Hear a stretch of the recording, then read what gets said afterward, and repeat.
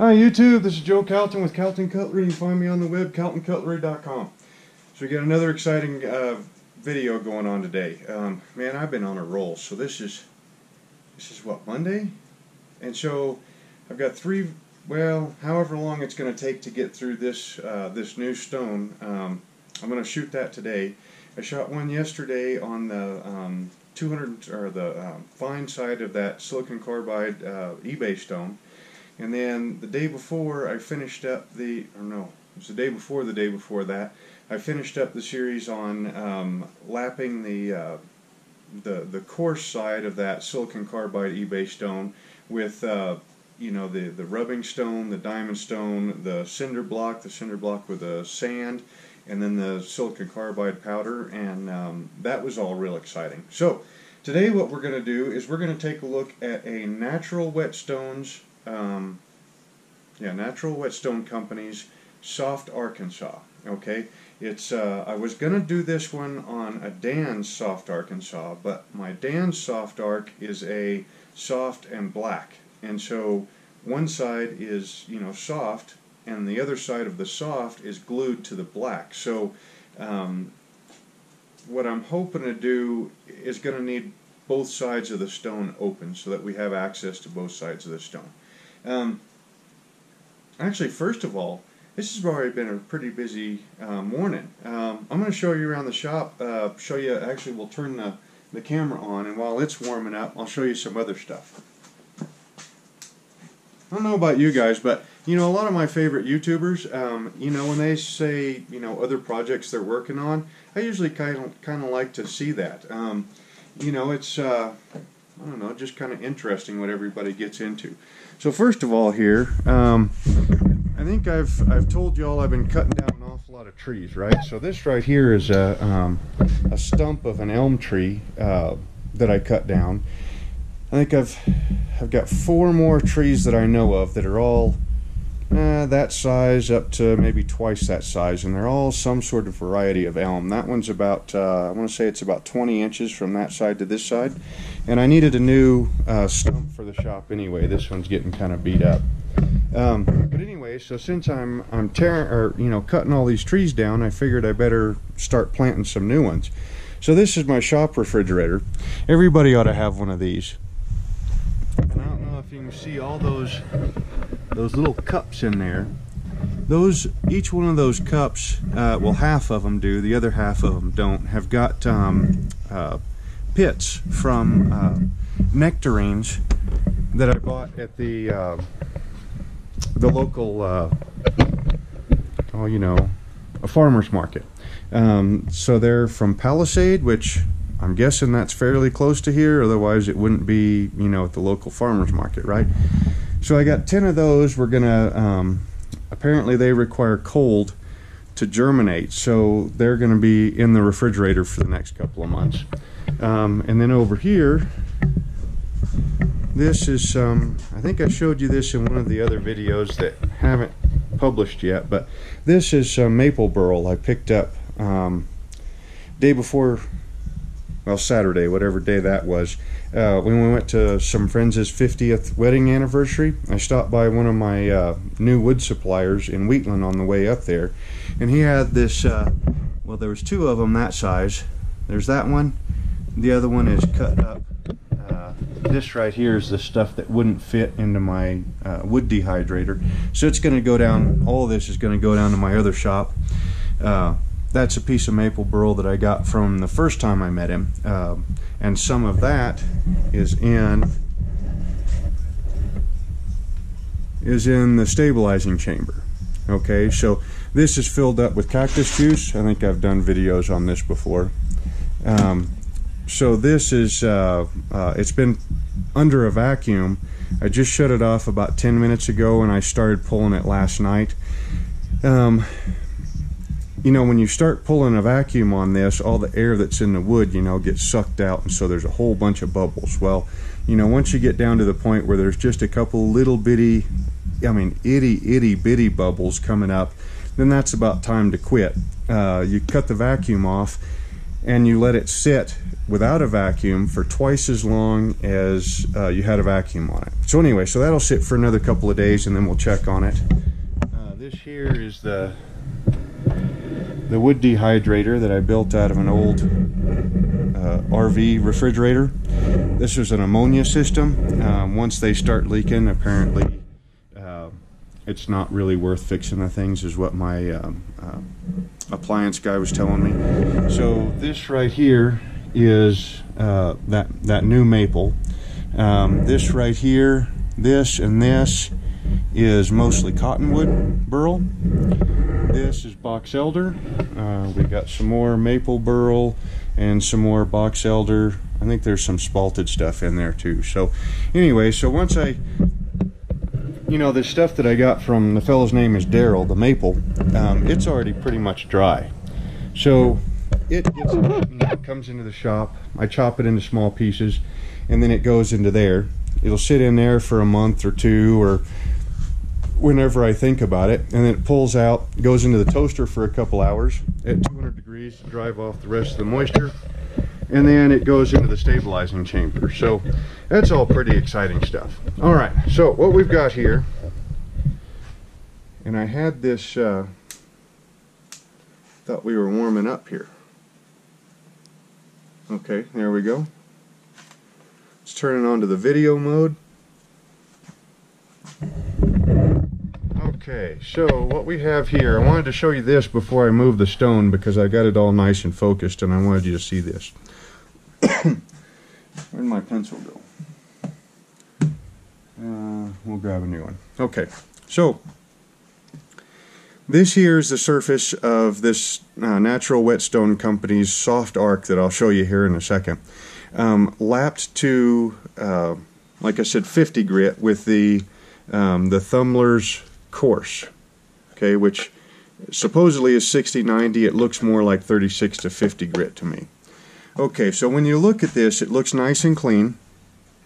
The Arkansas stones look quite a bit different than the man-made stones. That happens like every other time we do a video here. One of these days I'm going to remember to shut it off.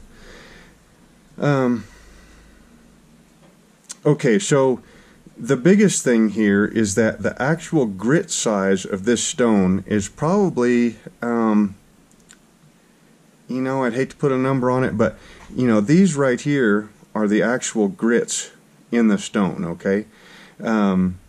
So this isn't a graded stone, or, you know, because it's natural.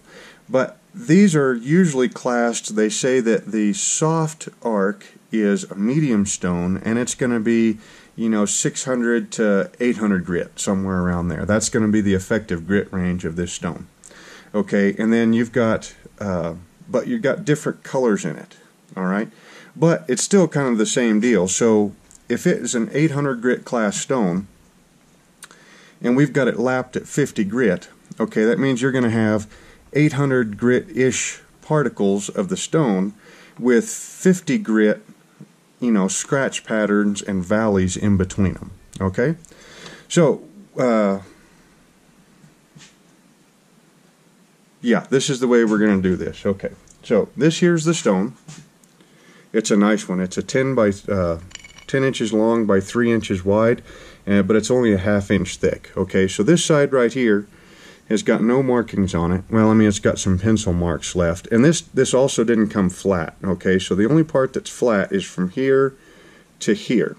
I was going to flatten the whole thing, but honestly, you usually end up using the middle portion and then, you know, flattening or just grinding away the edges and not using them.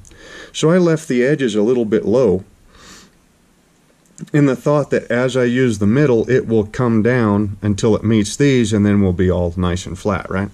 This side right here, I've got a G written on it in magic marker, okay? So this side we're going to glaze, and we're going to glaze it first and do some cutting tests. Actually, first, let's look at this side underneath the microscope so you see what it looks like before. So I want to say I had it lapped to a 220 grit finish. Okay, so there's a spot with a whole bunch of water on it.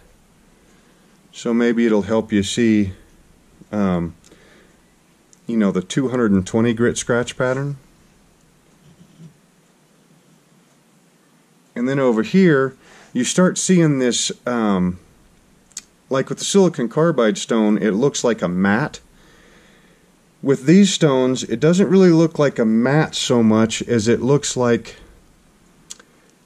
drywall texture. Okay, so like if you look at your walls, you know, in your house, if you have drywall, and of course we're here in the, well, no, we're going to carry you in.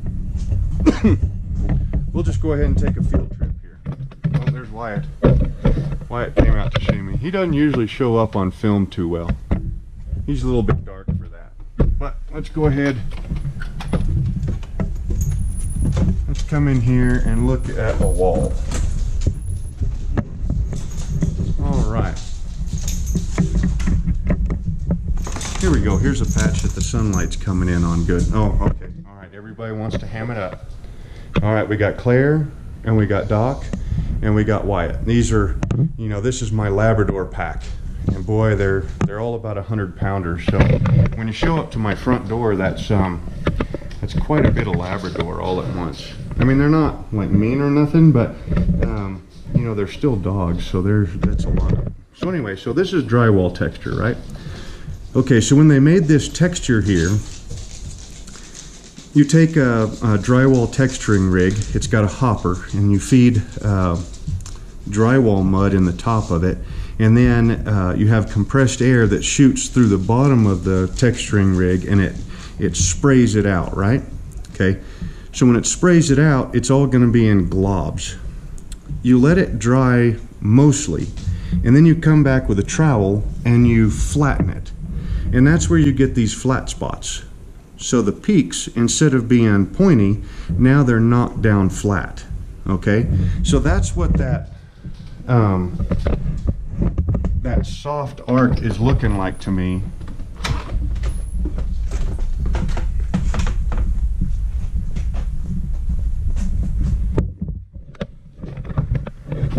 So as you use that stone, you can kind of see now, if you remember the drywall, so like this right here would be a flat spot, this right here would be a valley. This is kind of out of focus, but it's a flat spot. Here's another valley. Okay, so that's kind of what I see when I look at this. Okay, so that's what it looks like now. It's got some shop dust and some metal particles in it and stuff. But okay, so now to glaze this stone, I pulled out an old cleaver, because cleavers are, you know, nice and big and heavy, and there's a lot of steel to be able to grab a hold of, because we're gonna you know, pretty much just try to glaze the surface of this stone up. So we're going to start with some oil, and then maybe we'll finish without oil, or with just, you know, not enough oil.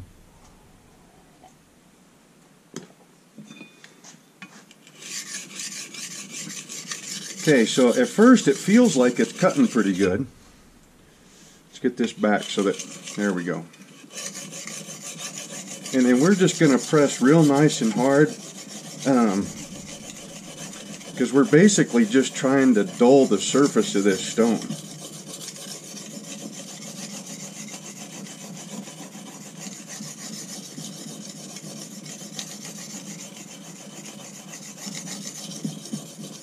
You can see all the black on there already. That's steel.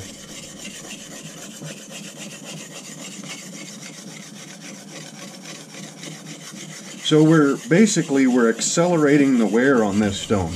We're going to try to get it to where it's looking like, you know, it's been used for, you know, a month or 2 or 6 or whatever.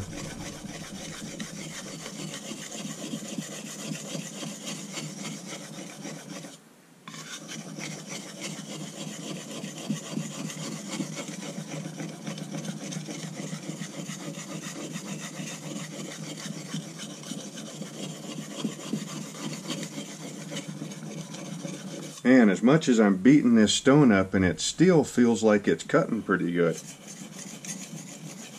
I mean, it's slowed down quite a bit,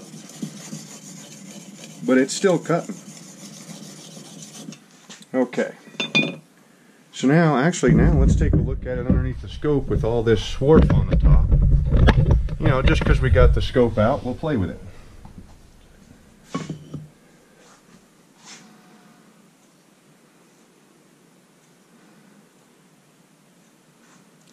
It looks like we've got metal shaving colored mud sitting on top of our stone.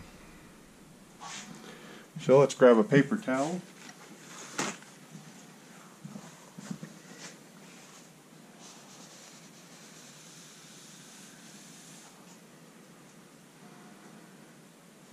And that's still just the oil floating on the top.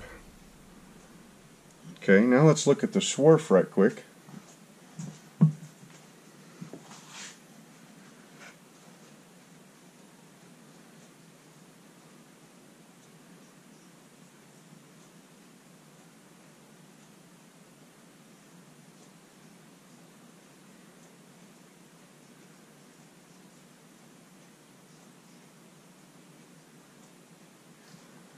I wonder where. Maybe that's just a chunk of steel.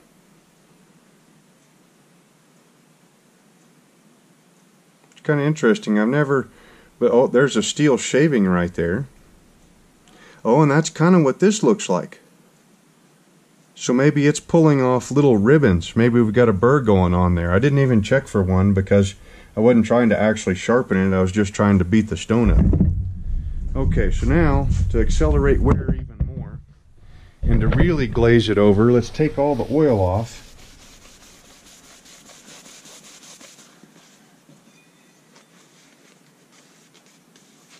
And we'll really, oh, there is a burr on there, so maybe those ribbons of steel that we were getting were parts of the burr getting peeled off.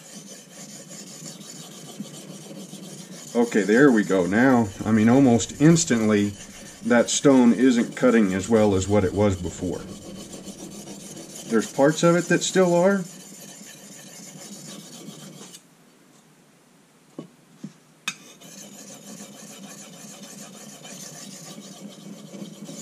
So what we're going to do here, the whole idea of this whole test right here, is kind of what we did with the fine side of that 6 stone. Okay, so we're going to take, so with the 6 stone, what we did on the fine side was we took it as I got it from the eBay seller, right? Sharpened up a knife and did a rope cutting test. Looked at the scratch pattern up underneath the microscope, and we wrote down our results for the, you know, how well our knife did in the rope cutting test. And then we freshened up the stone, and then we did another rope cutting test and kind of compared the results. So this time we're going to do the same thing, only we're going to take it a step farther. We're going to do it with a glazed stone. Then we're going to do it with the 50 grit, or the side that's been lapped to 50 grit. Then we're going to go 220 grit, you know, relap the stone at 220 grit.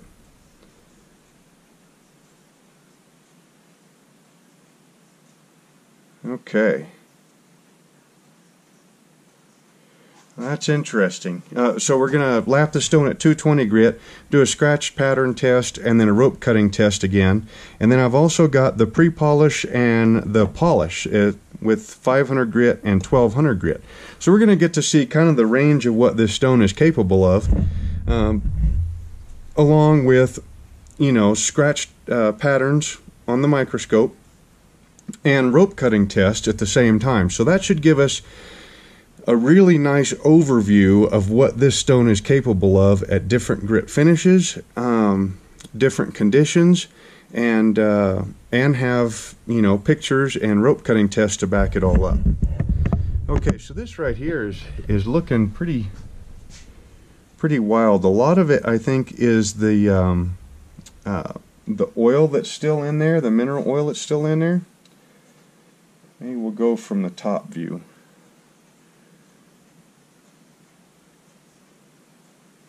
Now see, that looks to me an awful lot more like the drywall thing.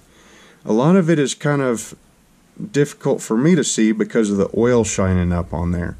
But we've got these big areas that are flat, and then little bitty valleys in here that have got the swarf in them, is what it's looking like to me. And then it's almost like, because that can't be the size, well, maybe it can be the size of the particles of the stone, but we've got a lot of light reflecting off of them. So, you know, are they dull?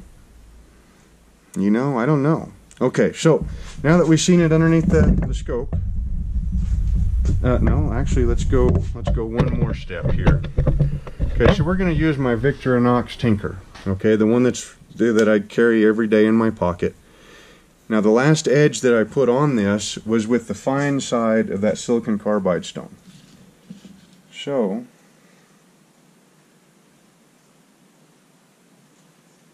we'll have several different edges to compare here. Okay, so this is a scratch pattern, and it was off the silicon carbide stone after we'd lapped it to 220 grit and conditioned it at 220 grit. So it was cutting really nice and aggressive, and you can see that these scratches, you know, like I said in that video, the edges of the scratches to me look sharp, like they were made with a sharp abrasive. And then right up in the very edge, we're losing a little bit of it through the camera and the TV from what I see when I just look through the scope. But the scratches in the very edge look nice and crisp to me also. They look real nice and crisp. And then we're actually gonna, so we're losing quite a bit. So what I see in this microscope, you know, with the naked eye through the eyepieces, is quite a bit different than what I see, you know, going through the camera. You know, because now that image is going through all the glass in the scope, right? It's going through the camera, which the camera's a 24 megapixels, so it's a good camera. And then it's coming through the TV, which, you know, I think the TV's an okay TV. It looks nice and clear. Well, then it's going through the GoPro, and then we're also going through whatever kind of screen that you're looking at home. So, you know, there's an awful lot. What I see through the microscope is an awful lot clearer than what I'm seeing when I'm pointing at stuff, and then that's an awful lot clearer than what you're seeing at home. So I'm hoping that we end up seeing at least what we need to see, right? Okay, so that's a 220 grit finish. So now let's go ahead and put an edge on this Victorinox with our glazed side of our stone. So this time we are going to use oil. And this knife is already sharp, right? Okay, and the geometry is already pretty well set. So it's not going to take long at all to put an entirely fresh edge on this knife. Or it shouldn't anyway.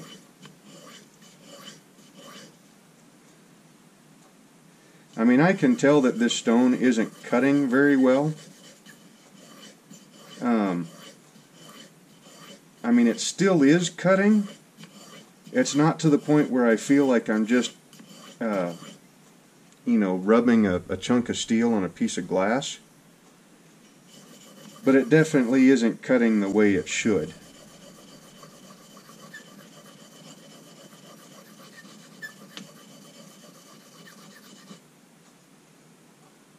Okay, there is a very, very light burr there.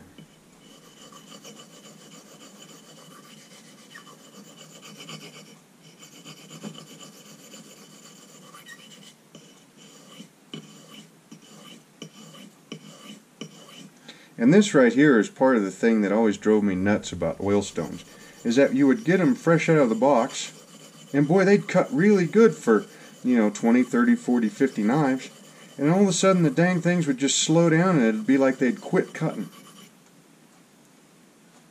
And then you just sit there for hours sharpening, or what felt like hours, sharpening a knife, and it was like you weren't really doing anything.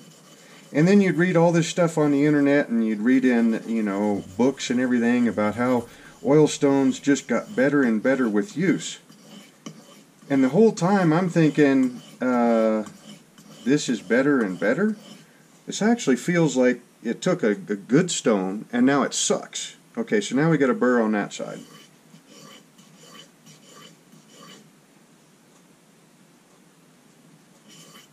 And then a lot of times when you see somebody sharpening with an old oil stone, look at the angle that they're sharpening at. It's usually atrocious. I mean, just really, really high.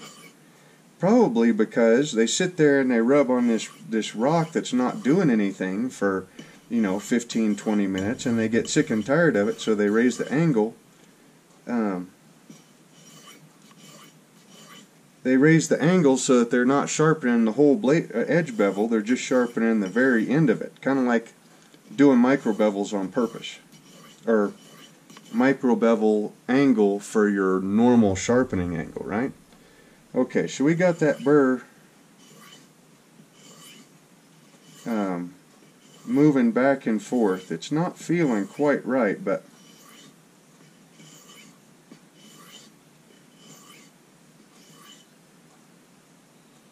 okay, now it's micro bevel, so we're going to raise our edge up, or our angle up to quite a bit steeper angle. Yeah, the reason I picked this this Victorinox is because that's one of the blades that we used with the silicon carbide test. And as good of a knife as it is, they dull fairly quick, which means that we'll be able to get more testing done. Okay, so we got that done. Yeah, we're popping hairs. So now let's look at the edge underneath the scope. Camera timed out again. See, it took me so long to sharpen this knife on that glazed over stone that my camera timed out. What's up with that, huh?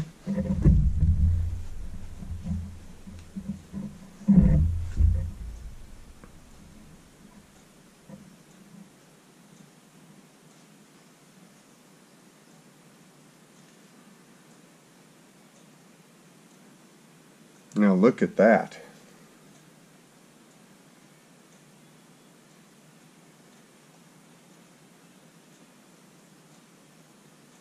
That is quite a difference. Okay, so that silicon carbide stone, the new Nortons are classed as being like a 320-ish grit. I've always found that the older ones were a little bit finer, so instead of being a 320, maybe they were a 400 or a 500, something like that. These scratches are a third of that size, if not less. I mean, they are extremely fine. Also, you can see this, is that just the position I have it? Maybe a little bit. You can also, or at least I can see, that I've got 3 planes here. I don't know if it was because I was talking about it as I was sharpening it, or if because the stone is dull and that's what caused me to start doing it. I don't know, but from here to here is one angle, okay? From here to here is another angle, and from here to the edge is a third angle. So this right here was my original bevel, right? This right here is where I micro beveled it. This right here is where I must have got tired of sitting there rubbing on this glazed over stone and steeping the angle to shorten the sharpening time. Pretty crazy, huh? Like I said, maybe it was because I was talking about it. I don't know. So anyway, so let's do a quick rope cutting test.